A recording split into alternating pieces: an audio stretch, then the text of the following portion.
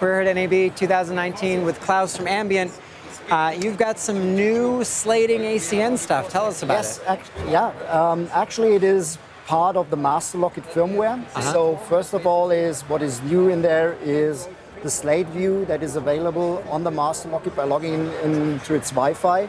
But also the Master Locket is a metadata hub already, and we use this function actually to create script generated slating information to distribute across the set into the sound mixer, into the sound report, onto that metaslate screen, and even into the cameras.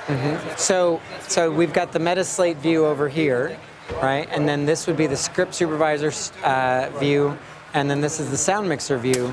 So if you make a change there, does it propagate over here or vice versa? Absolutely. So I mean, there's a certain hierarchy when it comes to things. So the slate view operates completely autonomously. So you can really, if you have a clapper loader that wants to use that feature, and the sound mixer has one of the Master Lockets on the sound card, we can do that here. But changes made here will translate to the sound report, but they will not translate to the script supervisor app, because script supervisor is in the hierarchy is higher. So she's always right. Whatever script supervisor does is valid for, that's the job. Right.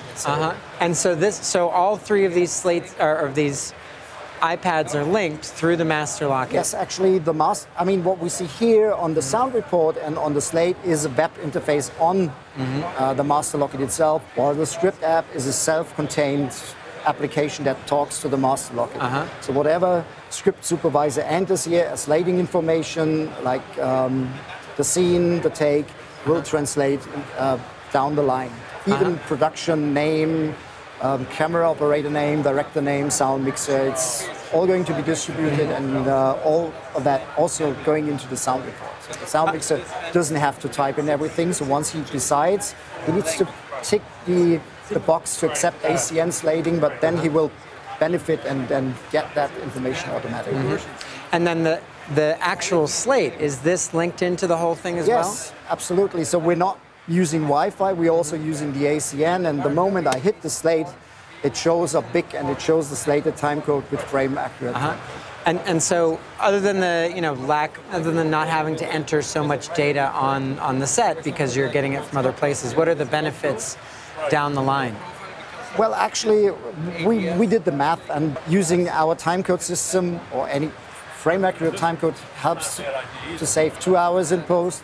When you embrace the metadata workflow, it helps you to save another 2 hours. So we have this in place in serial productions, which is also why we catered for episodes in it, which is very important for our customers. Also, what is new is that we transfer shooting day. It's not supported by cameras and sound mixes, but we're pushing that. So we're trying to get as many manufacturers on board. Everything is open in our world, so the API and everything that we do is available. You can pull that down not only off the web, but also off the Master Locket. It's all there. And that helps to save another 2 hours. So on a 100 shooting day production, you save 1 month in post. So just to give you a number, and that's quite enormous.